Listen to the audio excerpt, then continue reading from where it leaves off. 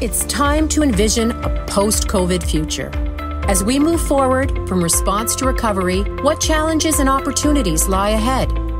How will we move into the future with the knowledge we have gained?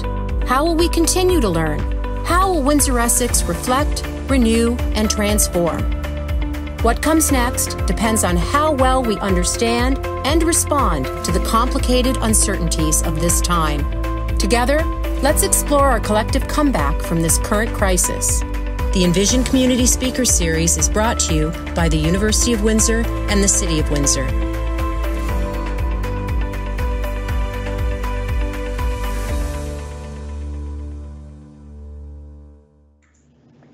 On behalf of the City of Windsor and the University of Windsor, good morning, and thank you for joining us for the launch of Envision, a post-COVID future speaker series. My name is Dr. Cheryl Collier, and I'm the incoming Dean of the Faculty of Arts, Humanities, and Social Sciences at the University of Windsor, and I'm very happy to be with you today for this first event in the Envision series. We begin this session with an acknowledgement of the land on which we are meeting. Since this seminar is being held virtually, a singular land acknowledgement does not capture the richness of our distribution across many locations in the world. As many of the attendees are located in Windsor, including myself, I would like to acknowledge the traditional territory of the Three Fires Confederacy, the Ojibwa, Ottawa, and the Potawatomi. Attendees are invited to consider their own position with regard to the land where they find themselves. As we make this land acknowledgement, it is also important that we continue to do the work to address systemic and historic injustices that Indigenous peoples have experienced. These pressing responsibilities were made even more clear this week as we learned of the devastating news of the mass burial site at the former Kamloops Residential School. Our thoughts are with the Chukumlut, the Sequapum, and all of the Indigenous communities and families, as well as all of those who are mourning this unspeakable tragedy and the intergenerational effects of residential schools. It is important to remember that systemic racism continues to threaten Indigenous peoples and many others, and we all play a part in working towards positive change. Our goal for this virtual series is to bring the community together to discuss what may be ahead for our future in a post-COVID world. Each month, we will feature a nationally renowned expert in a variety of areas, including business, social justice, public policy, technology, and education. Our series speakers will explore how each of these areas have been affected by the pandemic and what we might expect in the future. How will we envision a new tomorrow when the crisis of COVID is behind us? The pandemic has consumed our lives in just about every way imaginable, altering the way we learn, work, socialize, and so much more. We have witnessed many organizations, individuals, teachers, and businesses adopt and innovate in incredible ways. You have been resilient. While the purpose of this series is not to attempt to provide you with all the solutions to tomorrow's challenges, we instead hope to continue important conversations that have already started, ones that will help us imagine a post-COVID future of promise and renewal. After this morning's formal presentation by our accomplished guest speaker, Dr. Irvin Studin, you will have the opportunity to participate in that conversation by asking questions through the Q&A feature chat. We will turn the feature on during Dr. Studin's presentation. However, we will only be addressing questions at the end of the presentation as time permits. Before we welcome today's guest speaker, it is my pleasure to welcome the Mayor of the City of Windsor, Mr. Drew Dilkens. Well, thank you very much, Dr. Collier, and good morning, everyone. On behalf of the City of Windsor, welcome, and thank you for joining us for the launch of this important community speaker series. And I'm very proud to be co-presenting the series as a partnership between the University of Windsor and the City of Windsor. And the lineup of guest speakers is very impressive, and the topics are relevant and they're timely. And over the next 7 months, we'll be talking about the state and future of Canada after the pandemic. We'll be talking about Ontarians on the move, imagining learning and equitable futures post-pandemic, COVID as a catalyst to innovation and discovery, and much, much more. This series connects back to the key objectives, the priorities, and the initiatives, and the overall vision of Windsor Works. And that's the city's new economic development strategy that Council adopted to diversify and strengthen our economy and to support the city's continued growth. Windsor Works is our roadmap for the future. And the pandemic has certainly presented diverse and complex challenges for communities across the globe. The ever-expanding rollout of vaccines is the light at the end of the tunnel, and we recognize the need to be ready to build back better, which is the goal at the heart of the Windsor Works strategy. And we're focusing on a few things: location, infrastructure, future economy, and talent. And it's known as the LIFT strategy. And the idea here is to leverage our geographical location as an international gateway between Canada and the United States and to our neighbor in Detroit. It's to focus on infrastructure improvements that further build our city up. It's to protect existing economic sectors while making strategic investments now to support the future of automobility, healthcare, education, and cross-border technologies. And of course, it's about attracting talent while working with key stakeholders to help them attract and retain the talent they need to succeed. This strategy is exciting for Windsor, and it's exactly the sort of vision that we need for our city. And this city today is much different than it was 10 or 20 years ago. And we need an economic action plan that would work for the next 10 or 20 years.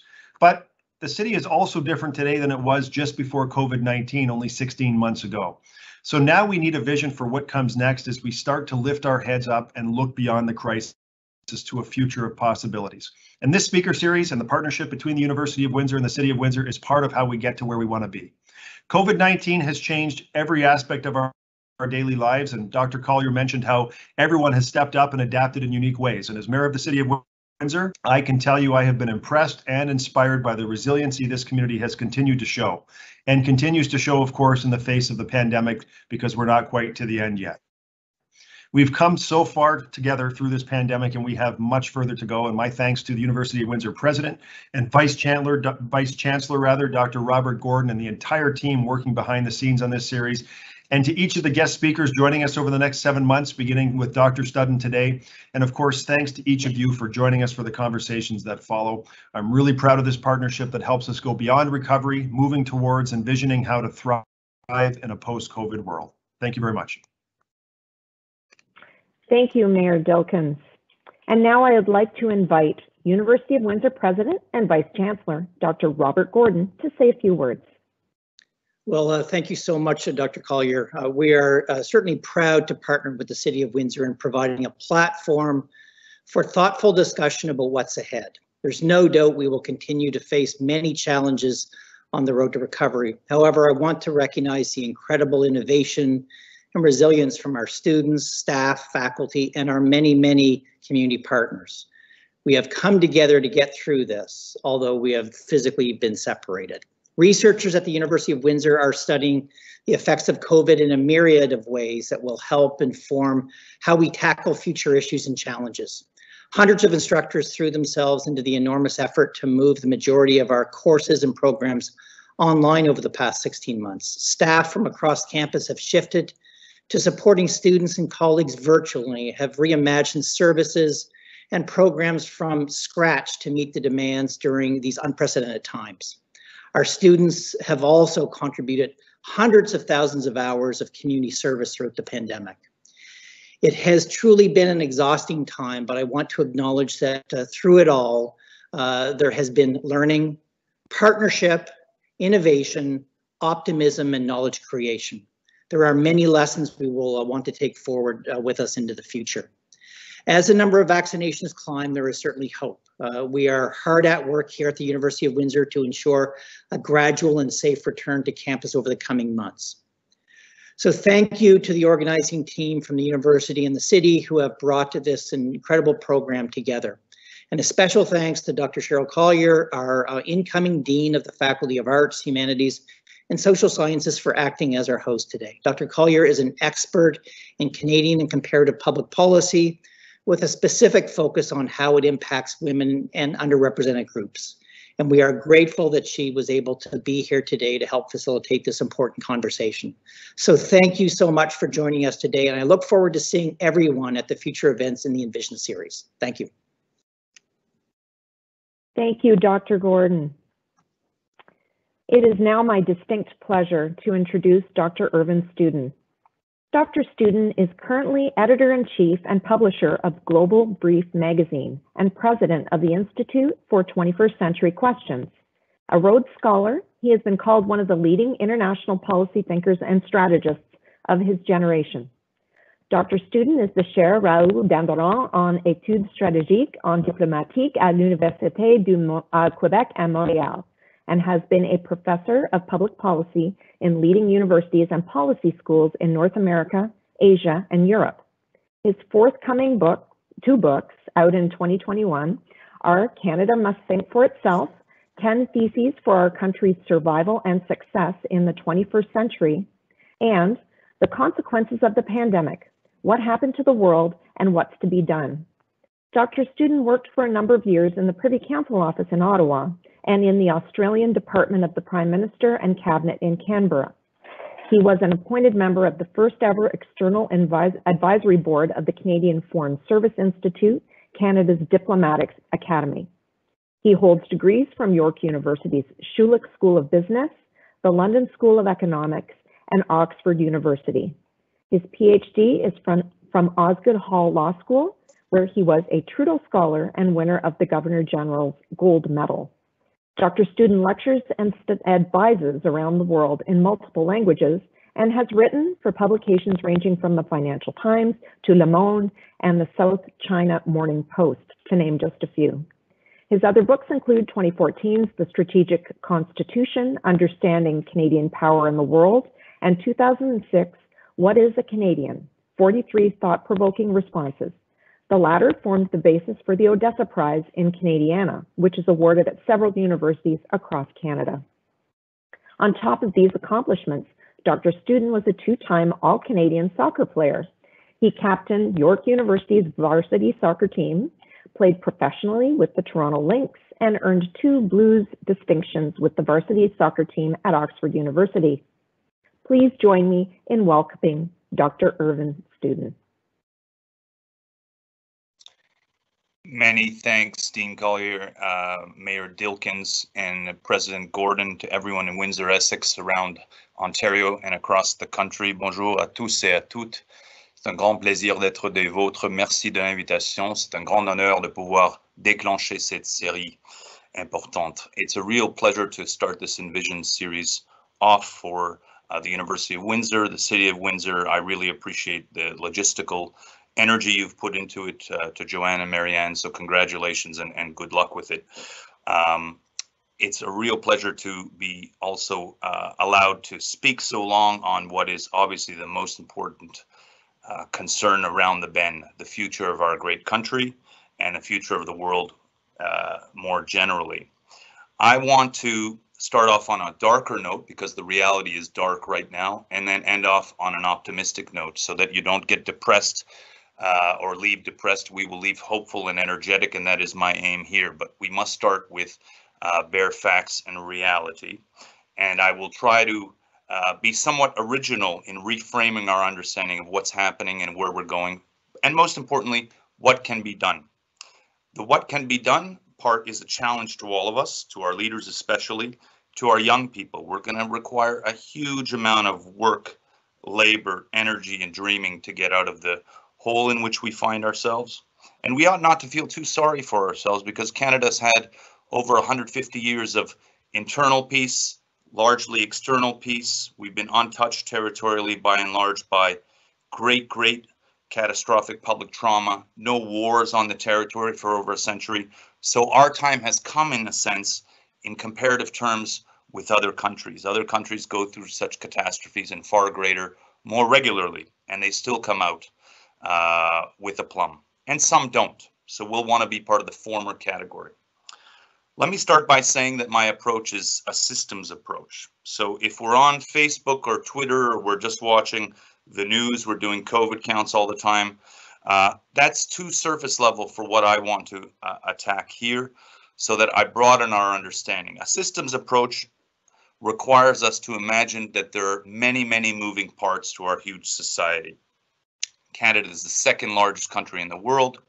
We actually have quite a big population. We're a large European-sized country. 38 million, I will towards the end argue that we ought to be much, much bigger.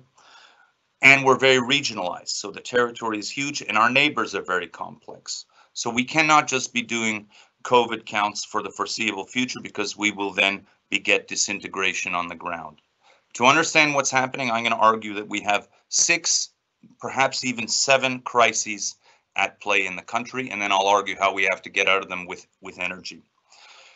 Let me start by surprising everyone in saying that COVID by now is the minor of our crises by far. And by the fall, it ought to be a negligible crisis. You know, we have to make that pivot in public policy terms, in administrative terms, in psychological terms. The exit to the pandemic on top of vaccines will be psychological. And when we are ready to pivot out, and many countries have already done so, even at lower levels of vaccination, so that COVID becomes the minor of the 6 or 7 crises. What are the crises? First crisis, public health. Obviously, the pandemic has been affecting us for the last year and a half. About 24,000 deaths, large numbers of illnesses, mental health, delayed surgeries, delayed physical diagnoses, delayed socializing, kinks in the healthcare system, lack of extroversion in the healthcare system such that people don't get the healthcare they need. They don't imagine that there's a healthcare system there. It's all been torqued towards the pandemic. We ought to look at it more holistically now. Healthcare and public health as a large scale crisis, with the pandemic by September, the minor slice of that larger public health crisis, which has physical and mental, even spiritual manifestations for the entire body politic of the country. First crisis. Second crisis, and this will be felt in Windsor, Essex, and all of Ontario for sure, all of Canada, a huge economic crisis. Huge. We have closed borders. We will have effective unemployment of over 20% coming out of the pandemic. Tens of thousands of businesses that have disintegrated. Large numbers of people demobilized, deconstructed from their workplaces, fiscal scarcity coming out of the pandemic. The federal government has spent hugely, the provincial governments have spent hugely. We will have limited fiscal resources going forward, especially as international circumstances change, depending, of course, on what happens in the United States, China, and other countries. The economic catastrophe is the second major crisis. Let me talk about the third major crisis in our country, which concerns me most, is the least treated, and I think has the most consequences for our future, morally and economically as a country, and that is the education crisis. The education crisis is not just, as we imagine, everyone having pivoted to online education. As President Gordon rightly said, universities and high schools and elementary schools pivoting to online education as best they can. These are heroic logistical efforts. I salute everyone. But what's happened, particularly in Ontario and in Canada more generally, is not understood. We imagine that there's a first category, a bucket called classical schooling in university or high school or elementary schooling alike. We're in physical school with walls. The pandemic hits, we all pivot online. The education is by and large impoverished at most levels, compromised, far from ideal, except for certain categories of teaching certain students. I'm for the return to the first category, but we have a third pathological category I called the third bucket. That is no school at all. And in Ontario, colleagues, we have over 100,000 young people, elementary and secondary levels alike, in the third bucket, no school at all. They were ousted from the physical school, not able to access online schooling at 6% across the province and the country. They were ousted in abusive homes. As soon as they get online, they can't study. Poor homes, homes with illness, homes with requirements for a child to go work.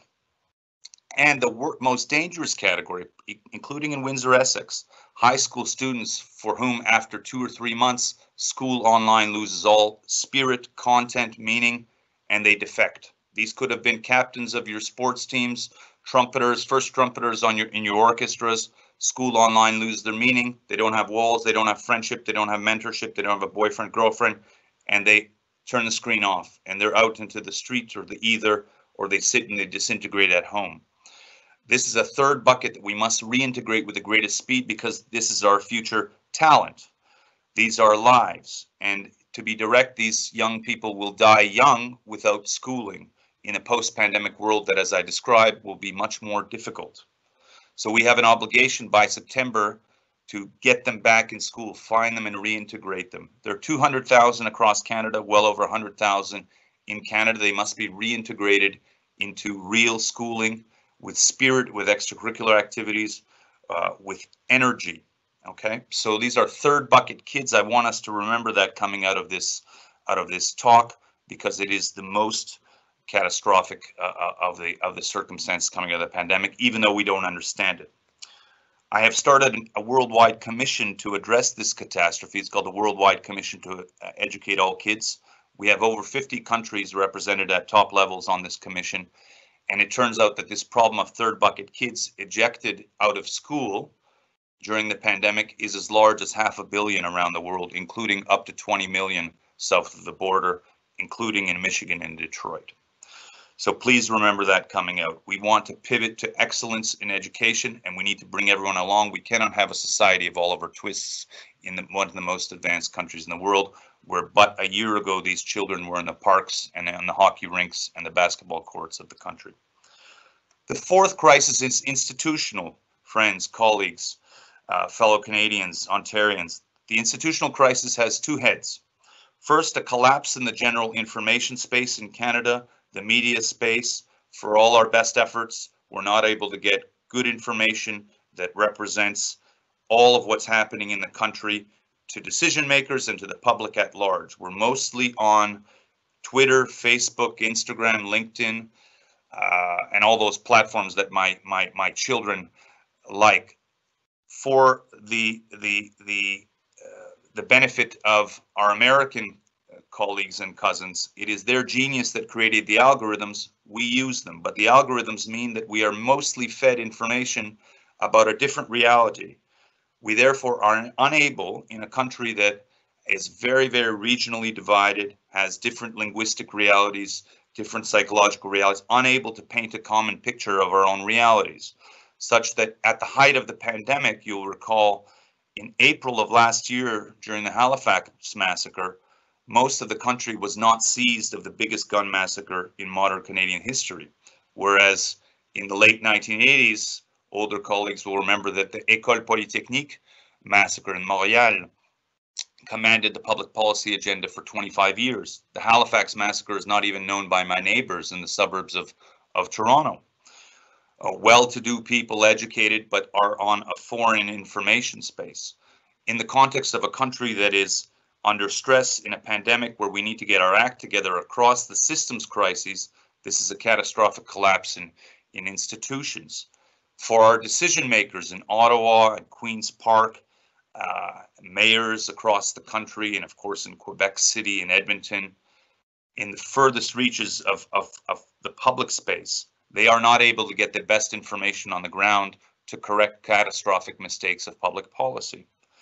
And therefore, we have the paradox of being in a democracy where the biggest benefit of a democracy, that is feedback to power, informational feedback, is absent. The CBC today commands only a tiny slice of the public information space. Most of it is commanded by American social media. Good on them, they're brilliant. Where is our contribution to our painting our own reality so that our decision makers get the best information possible and that we can express our own realities to them and amongst ourselves? The second collapse in institutions, part of this fourth crisis, is in Parliament and the legislatures. You'll recognize that most of them are operating in emergency mode, have been for well over a year. And as bright as they are, as well-intentioned and professional as they are, they can only do so long without the corrective feedback of the opposition, of other parties collaborating and feeding back that information that I said is absolutely essential, so that they don't make catastrophic errors of public policy. In Ottawa, and Dr. Collier was kind enough to mention, I started my career in the Privy Council office. You'll be surprised to know, and I was shocked to know, that the civil service has been quarantined, essentially demobilized into their homes for over a year and a half, for about a year and a half now. That means that the second largest country in the world is being governed by a civil service, the largest machinery of government in the country, that is operating from their home offices and kitchens. They are extremely professional, talented, and hardworking, all these people. But they can not be quarantined too long without losing a sense of what's happening on the ground in Windsor, in Toronto, in Edmonton, in Whitehorse. So that machinery must be unfurled, Parliament must play its role, and the institutions must reassert themselves. The fifth major crisis is national unity. The Quebec question has now come back with a vengeance. As I always imagined it would, it is cyclical, it is there not to be fixed, it is there to be managed eternally. It is part of our very interesting reality in Canada, but it is there to stay, and now we must manage it. We must mobilize understanding and language and constitutional experts and public policy to understand that facet of our national unity picture. But it is only one of 3 or 4 major moving parts of national unity. It is the most potentially fatal one because, to be clear for younger Canadians and Ontarians and Windsorites, if I may, listening, if Quebec should ever go, that's the end of the country, full stop. We disintegrate. And by the way, I should just start by saying, as I entered the national unity crisis bit, that Canada is at risk over the next 5 years, 10 years. We are at existential risk. We could disintegrate in the next 3 or 4 years if we don't get our act together. It could be very fast and it would be quiet. And Canada is too big to understand for any single prime minister or group in Ottawa to be able to reconstitute the second biggest country in the world as it was constituted at Confederation when it was only 4 colonies, right? Much, much smaller space. So the Quebec question, the second question is the Western question, which is really, really vexed right now and has been really accentuated over the course of the pandemic. If you imagine that Ottawa has been quarantined for a year and a half, the felt distance between the west of the country and the center where we sit, and especially between Ottawa and the west, is that much greater. Ottawa is not only not seeing them, they're not even traveling there. So the feedback mechanisms are poor, and the sense of physical isolation and psychological isolation is very, very important in the West. Now, I don't see the West as an existential threat, but we lose the energy, and I'm not talking here about natural reasons, we lose the energy of the West if they're not engaged in Confederation, all the talent, and I will in a moment explain why that's the future of the country, and we must re-engage that national unity bit. The third national unity moving part is the Indigenous question. We did a land acknowledgement beautifully at the start. The Indigenous question is extremely complicated, but it boils down to the following. When Confederation was constructed, it was pas à deux. There were 2 essential nations, the Anglo-Saxon nation, British colonists, and French colonists. The British won the war, the 7-year war. They resuscitated the Francophones into co-equals in Confederation, and ever since they've been governing as co-equals. The Indigenous fact was ostracized to a minor part of that pas à deux. The project in the 21st century, if we can execute it, very complicated, is to make it a pas à trois. Bring the Indigenous nations, all 500-600 of them, into co-equal status in Confederation. That will be done with the greatest difficulty. It's a moral imperative, constitutionally very, very difficult, public policy very, very difficult. We ought not to imagine it as just being a declaration on Twitter or Facebook. But if we get it wrong, we risk the chute, effectively, the disintegration of the whole. And let us have no illusions that Canada is a permanent project. Countries, on my calculation, have a 60-year shelf life. Before Confederation, Canada was collapsing all the time.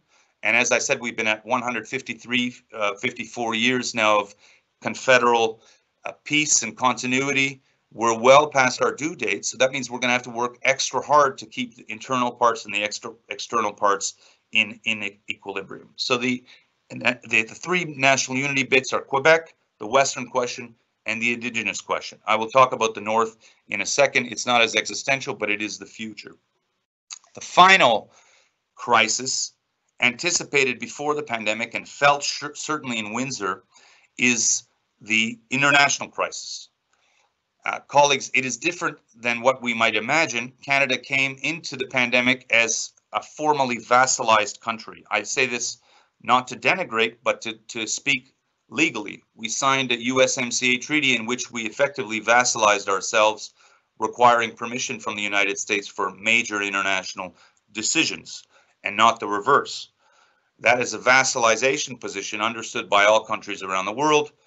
We may well in the end decide that we are a vassal state to the United States and that the United States is the major country of this century, but that bet may be wrong.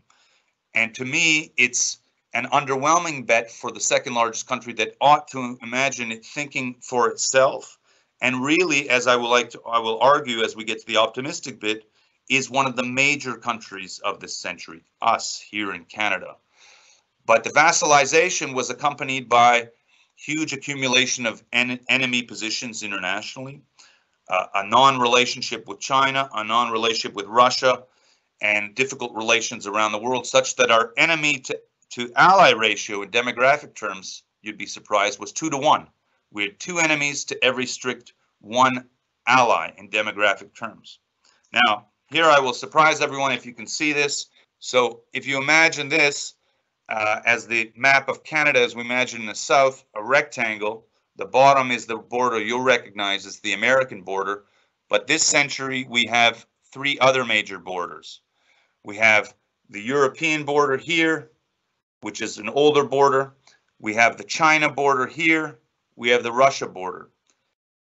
For everyone listening, I would like you to also leave with the idea that we have 4 borders called ACRE, ACRE. America, China, Russia, Europe.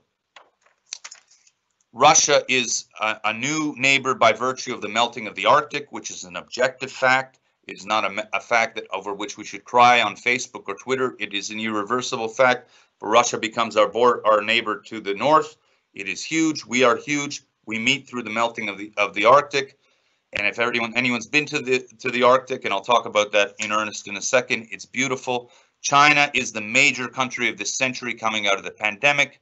It is one of the major consequences of the pandemic. It seals the fact that we start the Asian century today. The Asian century, not as a moral idea, but as an objective fact by virtue of economic strength, psychological strength, administrative powers, stability, trade links. It just so happens that while it is not felt in Windsor, Essex or Toronto, it is a fact that Whitehorse is closer to Beijing than is Brisbane, Australia. Inuvik, Northwest Territories, is closer to Shanghai than is Canberra, Australia, where I work. So we are closer to China and East Asia than the Australians are. They are our neighbors. We will have to reckon with them. If you put that ACRE picture together, ACRE, that's 15 combinations of pressure and pull on our territory that we will need to manage. Very interesting geography, potentially very dangerous, but if we succeed, as I will paint and suggest, we will be a major, major country this century. So there's a lot of opportunity, a lot of hope, and a lot of work required.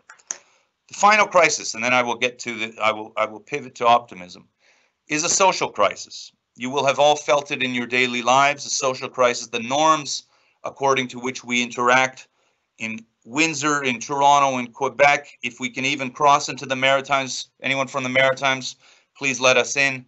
The north of the country, the west of the country, they have all been shattered. We will have to reconstitute these norms, and I hope they will take a 2019, early 2020 picture. I hope we don't continue in the deep pandemic norms that we've erected through improvisation over the last year and a half. We will have to unfurl and find the better angels of our nature, of our Canadian nature, be kinder, less intrusive into one another's affairs, more communitarian in helping each other, including those third bucket kids, including businesses that have been shattered.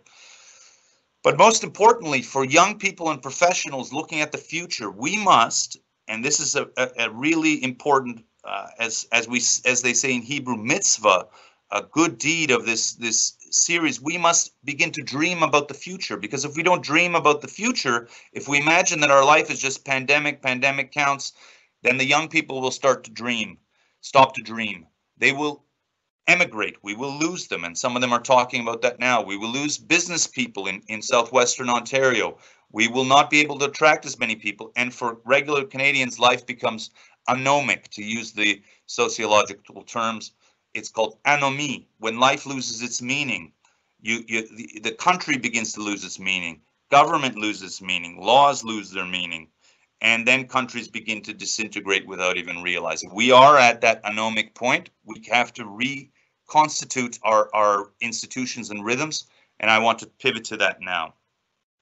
3 rules for pivoting out, and then I will talk about 5 or 6 ambitious points for our future in a world, by the way, that is de-stitching, deglobalizing, in which a lot of work needs to be invested to reconstitute the next global era. First rule of the post-pandemic world for Canada: thou shalt do no harm. No more ouster of students from education, no more disintegration of business, no more disintegration of institutions, no more borders across provinces, where we have today at least 4 or 5 strong borders between provinces, one of the national unity bits I neglected to mention. We must avoid any additional acts of self-harm, because they will be very, very difficult to unwind. And that includes random regulations that make life extremely difficult for business, citizens, people in the healthcare sector. Second, we must reconstitute the daily rhythm of Canadian life. The rhythm of daily life is neglected. It is not a Facebook rhythm. It is not the rhythm of improvised or capricious Twitter.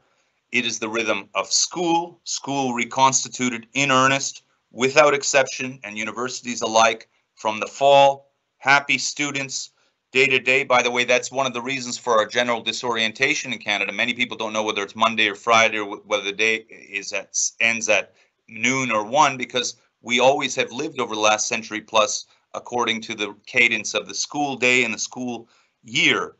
I used to go to Labor Day soccer tournaments in Windsor, and I knew that at the end of that was the first day of school. Today, students don't know when to get up, when to rise, what homework is. We need to reconstitute that rhythm. The rhythm of Parliament, the rhythm of business, the rhythm of cafes, the rhythm of libraries. All of these things need to be reconstituted with due care. This is a very Asian understanding of how a society works. It's a little foreign to us in North America, where we imagine that everything was stable, steady as she goes. We're going to have to work deliberately to do that. So rhythm. And the final point, which has been our manifest weakness, colleagues, over the course of the pandemic: mobilization. We must mobilize not on Twitter and Facebook, but in person. Home to home. Is everyone okay? Amongst neighbors. Government must mobilize in person. Business must mobilize in person. We must reconnect with students in person, teachers, principals, community leaders. We must touch one another again, imminently.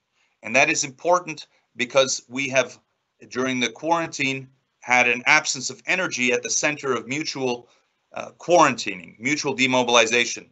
We demobilized by law, the state demobilized by law, and in between there was disintegration, whereas the successful countries had mass mobilization. Final point on that: details, details, details. Let us not do it through abstract bon mot, abstract words. We must get in the details, and this is also very Asian. We must work through the details, the inconsistencies of regulation, inconsistencies of school understandings, inconsistencies in our communication. And that requires, by the way, for us to meet in person, brainstorm, iterate, correct mistakes. So give me 10 minutes and I will finish with an ambitious agenda that I hope will make you dream. In physics, you'll understand that there's a path dependency, but if the coordinates of a problem change, you're going to have to work with those according to those changed coordinates. We have been very path dependent in our understanding of the post-pandemic world in Canada, and obviously so. We're extremely inexperienced with such trauma, whereas other societies that have experienced the pandemic have said, no sweat, this is a small thing compared to major civil wars, major world wars, major revolutions, cataclysms. And it is, colleagues, a small thing. It is a pandemic. It is not a world historical pandemic. It is not a world historical pandemic in death or illness. It could be, God forbid, and we should imagine that we could be hit with 2 or 3 of these things simultaneously in the future. That is the future for which we ought to prepare. But we ought to change our coordinates. So we can't imagine that just building a road better post-pandemic will get us out of our multiple crises. We need to tackle them at the same time, all 6 or 7 crises, but according to a new set of coordinates.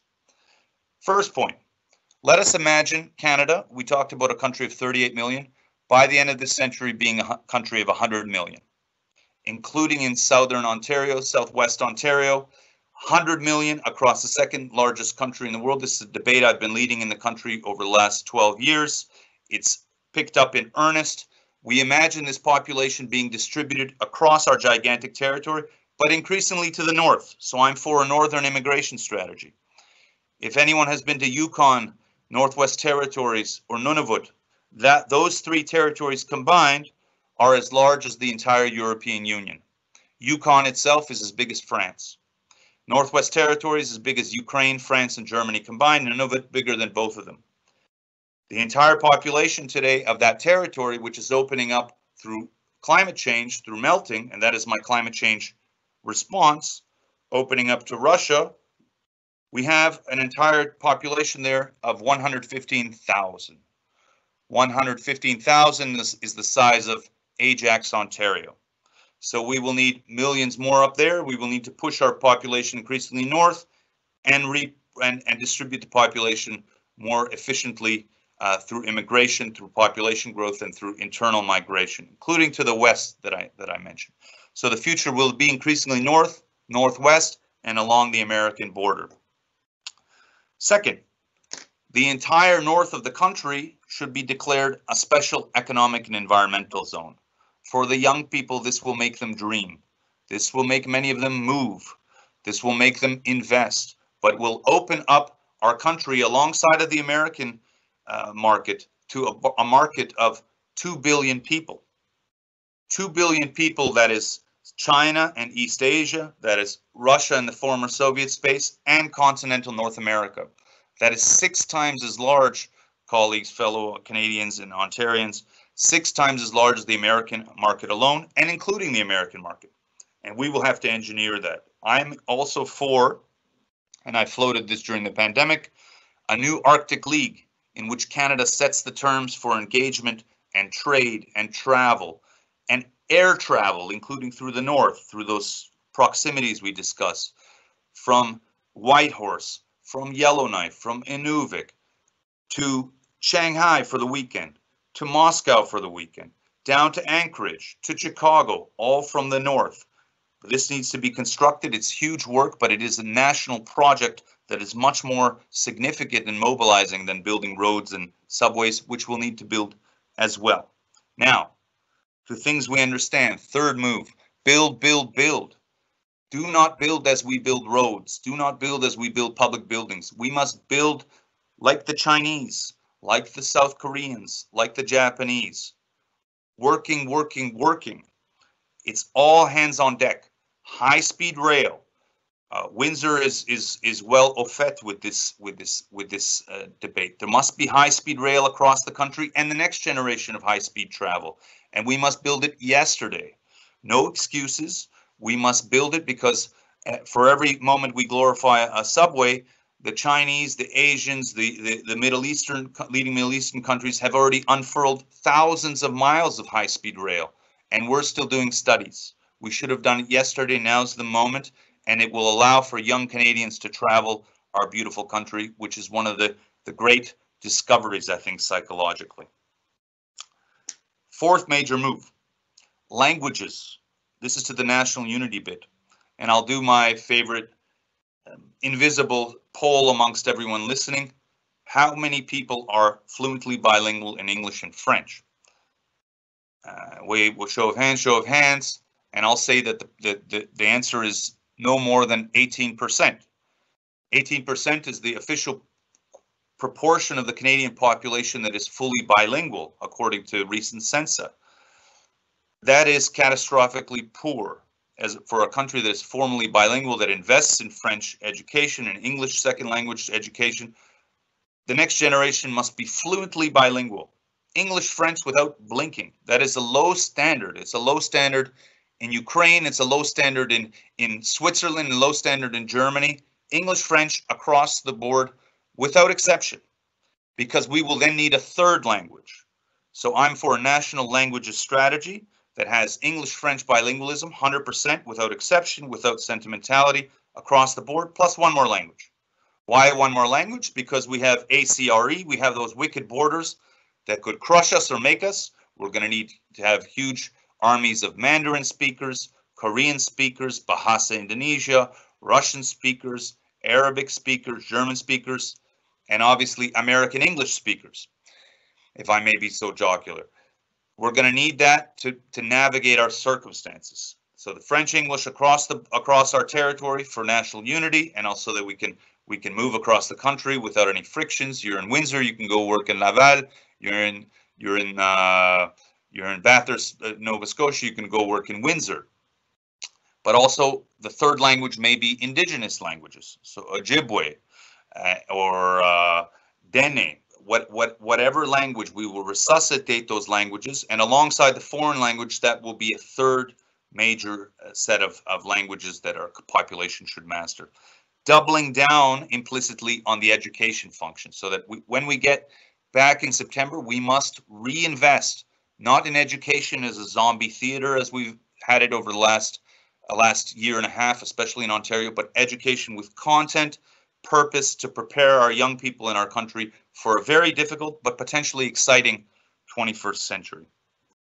Two more points, because I'm painting a country that survives the pandemic, invests, and because of our circumstances ends up being one of the major forces of the 21st century for ourselves and for humanity, which is really my interest. Information space. There's a big debate about regulating the internet. I am for regulating the internet, but not according to our current logic. The first school was to regulate it for privacy purposes. Now we are for regulating Twitter and Facebook and Instagram and even Netflix for Canadian content or for adherence to Canadian regulation. I'm for Canada becoming a term-setting country. Let us create the future algorithms of communication for our own information space. And that is how a term-setting country in our circumstances, given our scale, behaves. We say, thank you very much, Facebook, Twitter. We have our own. We have our own entrepreneurs who will create our own and sell it to the world, because we need to tell our own stories on our own terms. So let us not be comfortable just buying a piece of real estate on Netflix. That's American genius. Let us create the future Netflix, the future Instagram, the future Snapchat, WhatsApp, and sell it to the world, but control our own information space. Otherwise, we will be bombarded by foreign influences and never be able to understand our own circumstances. The final point, and I'll close there, and I really appreciate the forum and opportunity, is that we are behind. For the first time in my life, I realize categorically, and I've worked and seen the entire world, worked around it, we are behind. Let us not be sentimental or defensive about this. Countries fall behind. Canada started very backward in the 19th century. We became very advanced over the last 3 decades. We're way behind. We're about 20 years behind now. We must catch up. The only way to catch up on top of the mobilization I talked about is to learn. Let us not be dogmatic. Learn 360 degrees. We must first and foremost learn from countries and traditions and civilizations that are other than us. We will continue to learn from the Americans, but that cannot be our only reference point. We must, as all countries that have been successful in reforming and rebuilding, send delegations around the world in large numbers to learn, to selfishly come back and assimilate those lessons for our own purposes, and then help the world, of course. So to China, to Japan, to South Korea, to North Korea, to Russia, to Ukraine, to Dubai, to Israel, to Mozambique, we must send our young people and our professionals and civil service first and foremost, not to Chicago, not to North Carolina, and not to Regina, but to all those places that make us less comfortable and often operate in different languages, different psychologies, and come back and tell us the lessons that are learned, because they have been learning from us for a long time. They've re-engineered and now excelled us. Now it's our turn. Let us be clever, let us be humble, and let us imagine that in surviving the pandemic, in mobilizing and dreaming again, Canada will be one of the great countries of this century. Thanks very much. Thank you so much, Dr. Studin. Your presentation was so thought-provoking. I wrote down so many notes, and I'm sure there are quite a number of questions that will be coming in. I know there are some already from our audience members, and just remind everyone that the Q&A is now open. I'm going to take the chair's prerogative and ask a first question, if I may. The first question that I have for you, Dr. Studin, is about the groupings you were talking about at the beginning, the different buckets of students, and particularly the third bucket that I think you know, it's really important for all of us as educators and as parents, et cetera, to have our turn our attention to. But I wonder if you could speak about some strategies of how to reach that third bucket of maybe disengaged students, trying to get them more engaged, bring them on to post-secondary education. Of course, a lot of us listening today are very interested in the university, the college sector. And the challenges of course, as you would realize, the disproportionate impact that marginalized, or that this pandemic has had on marginalized youth across a variety of intersectional disadvantaged areas, you know, whether it's indigeneity. You talked a bit about poverty, and what we can do as educators in the university post-secondary sector to kind of help that along. I know that a lot of us are concerned about you know, onboarding students that are coming from an online education into university. And that's one small piece of it. That's not even the people that are disengaged, but maybe you have some thoughts on that. Yes, of course. Can you hear me? Yes, I can hear you. Okay. Yes. Sorry about the camera. Thanks for asking that question. That question has been on my mind and on the minds of the commission that we created over the last 6 months. I will surprise colleagues and fellow Ontarians and Canadians by saying that a good chunk of the third bucket kids are neither marginalized nor poor, nor in categories we might imagine would be susceptible to such ouster. They are regular kids. So the reason I say that is so that people understand how this happened, because it took me several months to accept that what I saw at my feet was actually a fact. And it's very difficult to explain in our Canadian mindset what it means for kids en masse to not be in school at all for a prolonged period in one of the most advanced countries in the world. What happened was we went online, everyone was in quarantine, and during quarantine, we imagined, because everyone is working according to Twitter words and Facebook words, which have this elegant quality, but they can also have a quality of death whispering. We imagined that everyone pivoted seamlessly to virtual learning. And what we realized quickly is that a critical mass of the population has no access to online learning at all. Those would be, in many cases, your poor families, your more rural families, or some that for ideological purposes decided not to. But on top of that, imagine if you're online and you live in a home in which there's an abusive parent or an abusive circumstances or illness, you cannot study, so you're out.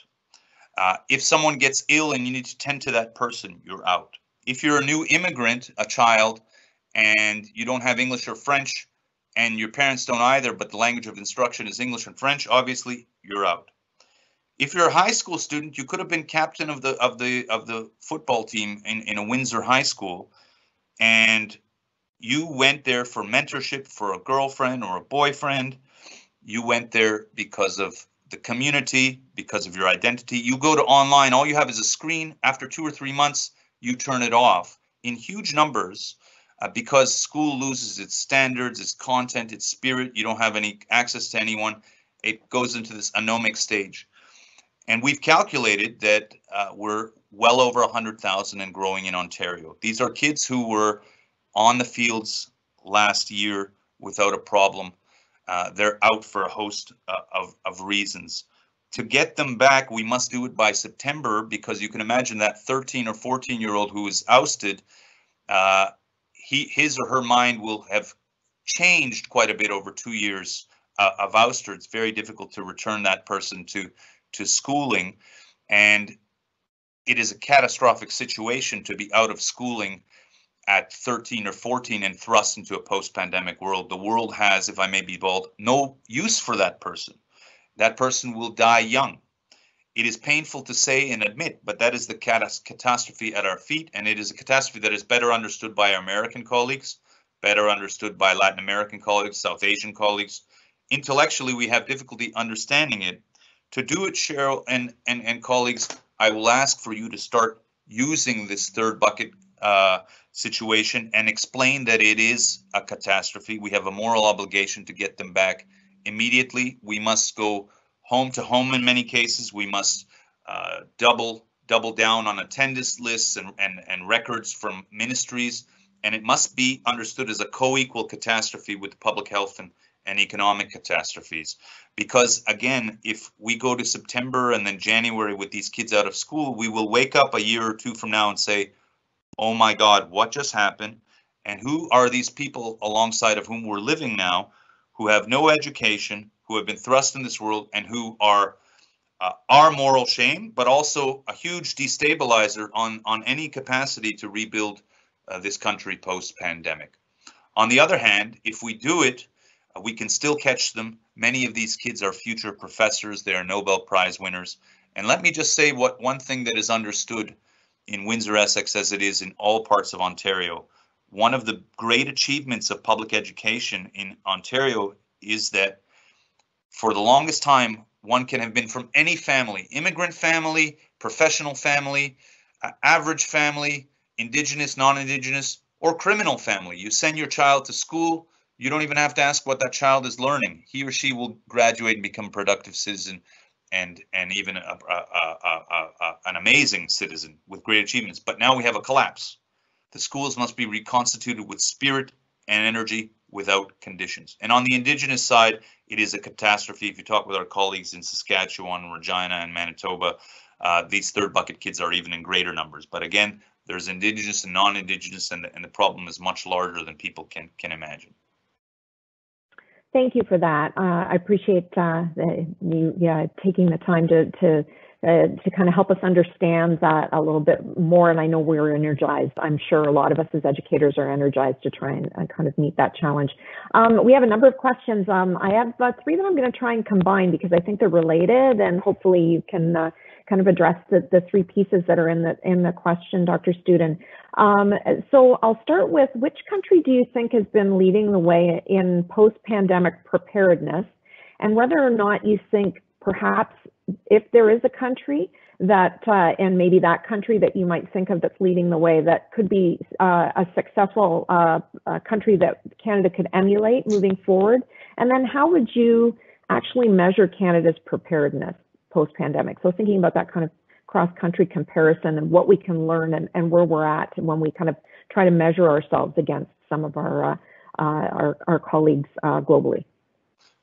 Thanks for that question. I will be direct. I'm a Canadian patriot. I'm very hard on our country, but only out of ambition for our country and love of country. Our performance in the pandemic as a collective has been pathetic. And I say this in comparative terms historically. And it's perhaps not a surprise because we've not been tested with such ferocity.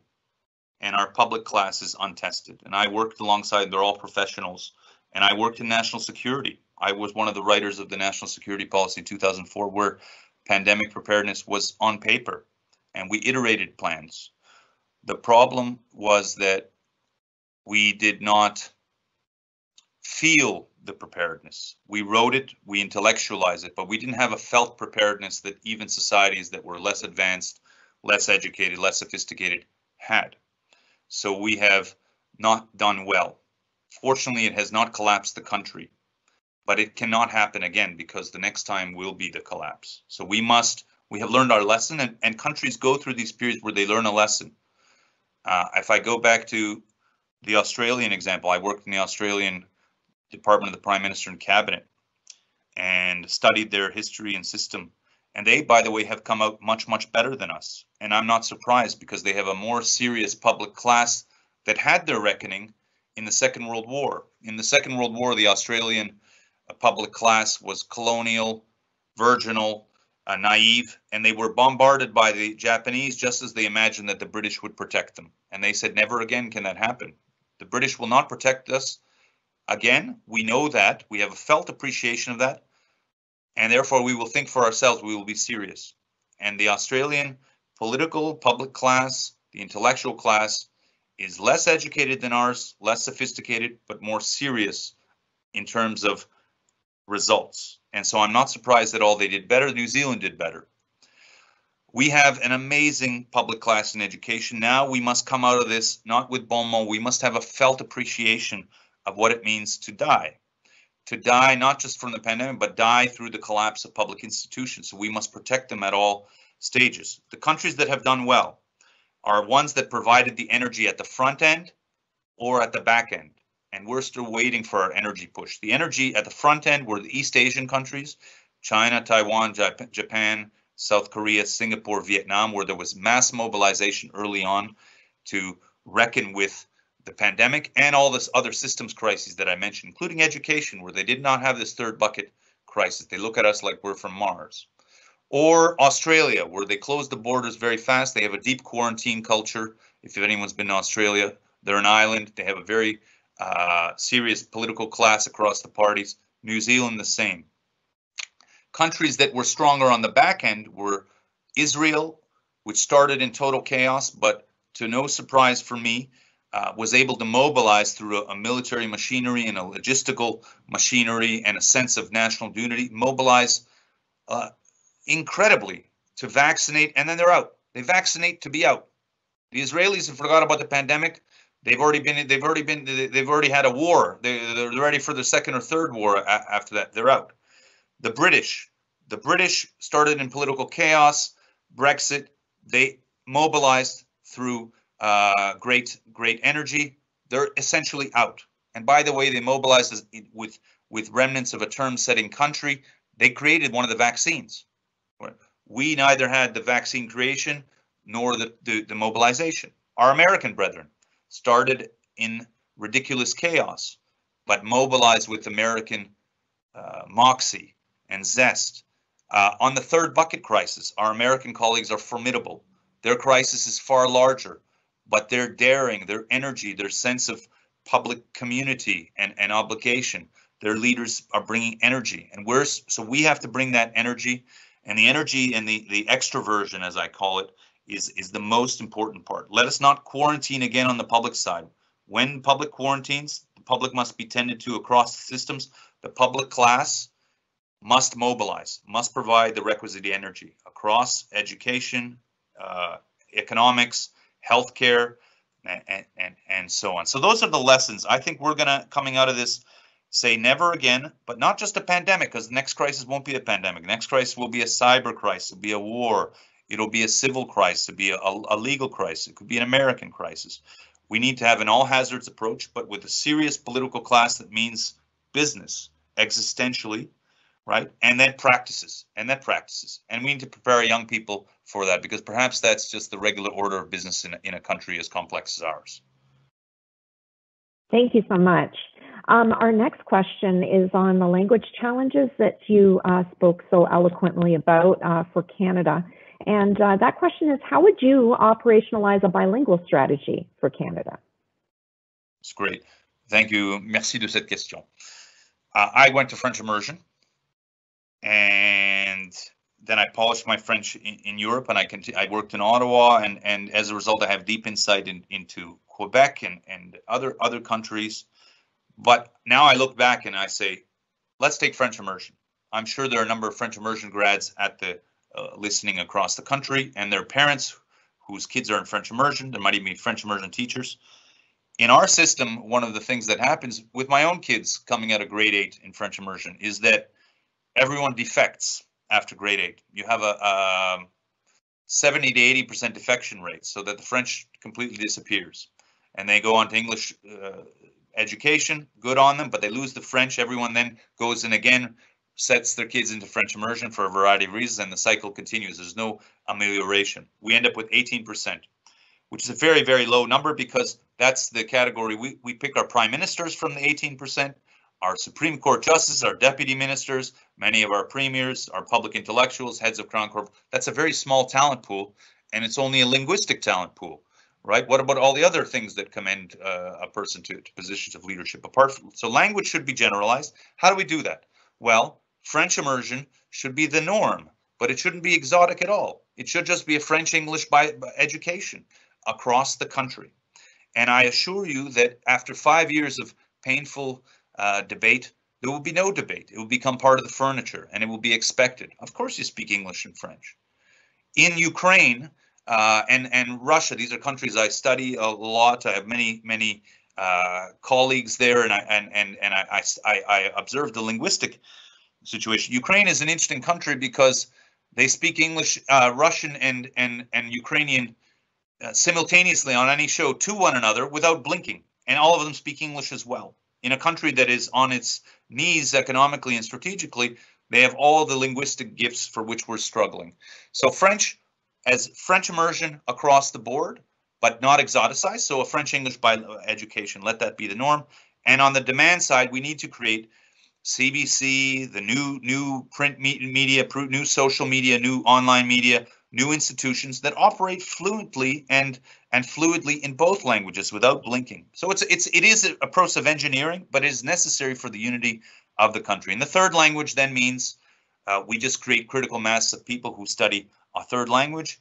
And you'll say, well, there are immigrants who speak all these languages. And I say, well, yes, but we must professionalize the use of all those immigrants, and the young people must also master a third tongue. Thank you very much.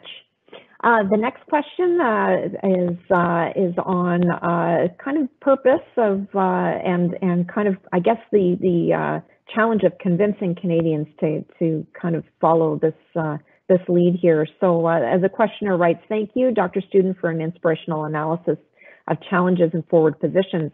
My question is this: why should Canada take those forward positions? In other words, what will happen if we don't?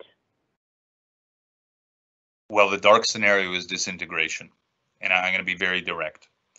We don't imagine it, but we didn't imagine a pandemic in which we'd have 200,000 third bucket kids who were in school, or we didn't imagine we'd have 20% unemployment and not blink, or we didn't imagine that we'd all be sitting at home, in many cases worried about health, in many cases isolated from family. So things happen, and for the last 10 years I have said countries have a shelf life. So too with Canada, and everyone outside of Canada understands that, because they understand their own reality. The shelf life is 60 years. Okay, the Soviet Union lasted 69 years. It was imagined that that country would be interminable, indefinite. France has gone through 5 republics. Ukraine, until its recent revolution, lasted 23 years, and so on. Singapore is about 50 years old. It won't last the entire century. China has gone through, China is a name, it is a civilization, but the modern country of China is younger than Canada. So Canada too can disintegrate. Now, I wouldn't wish that on anyone, because disintegration is the end of a lifetime. All of us who will have had credentials in Canada, education, identity, and mentality, we lose everything. Who are we at that point? Okay, so, and disintegration also means mass death. It means economic destruction, annexation. All of these things can happen, and disintegration would happen very fast. If we want to not disintegrate, we must fight for our lives. Fight for our lives means not tweeting and Facebooking. It means work. And again, I don't want to be sentimental. It means national work. It means a national sense of mission. Where is our fighting force in Canada?